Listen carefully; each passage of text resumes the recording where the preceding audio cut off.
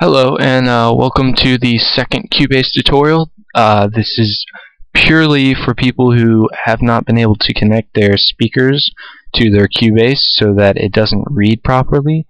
This is just going to show you probably one of many ways to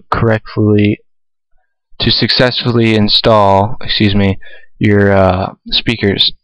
So what you're going to want to do, I'll go ahead and just open a project for a background to make sure that the sound and the speakers work. So this is basically what your program looks like, and what you want to do first off is just either go to your devices menu at the top where the file edit and all that are, and you want to go to VST connections, which is also F4. So you can either do that or you can press F4 on the keyboard. As you can see here, I already have my speakers set up as the Realtek high definition audio.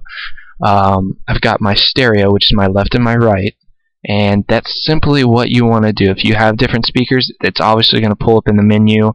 If you can't pull them up in the menu, then they're not installed on your computer, or they haven't been installed successfully on your computer, which you'll need to go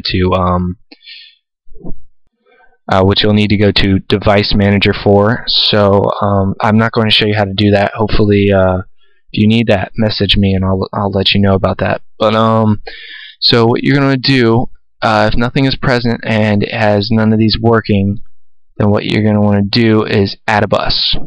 And you can either do that by going to add a bus.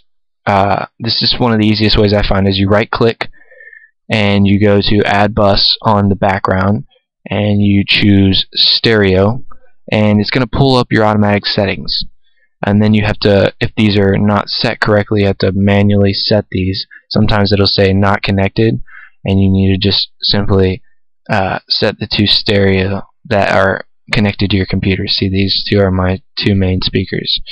I'm also running 3 sets of speakers, so mine's a little more complicated. But so I'll remove this bus because I really don't need it. I have my settings correct. So once you assign both values to the speakers, you could also do the presets as well to get that working. You'll get it all set and it's done. So let's say you've gotten to there, you've added the bus, and then you exit that. Remember to make sure, double check sometimes to make sure it's still working. Alright, now you select your music file that you have. I have Turned Up by Travis Porter, which is, yes, it's not a good song technically, but it has a catchy tune in there. No talent whatsoever, but anyways, you're going to want to go to Edit Channel Settings, which is right here in the E. It's the little E button, so you need to click on that. Simply just remove that from your screen. You don't need any of that.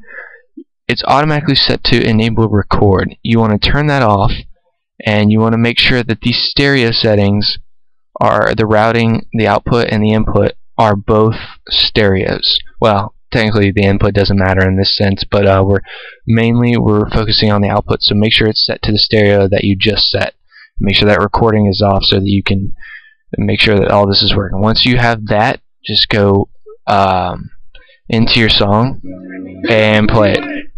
And that is how you successfully install your speakers. There's other ways as well, so if you cannot get it solved through this, just message me and I will see what I can do for you. I know this is very simple and not very talented or anything like that, but this is just basics for people who don't understand quite how to do it by themselves. So I know it can be frustrating if you're stuck sometimes, and so I just thought I'd make this for some people. Alright. Thank you for your time. This is Mystic. Look for more videos on YouTube.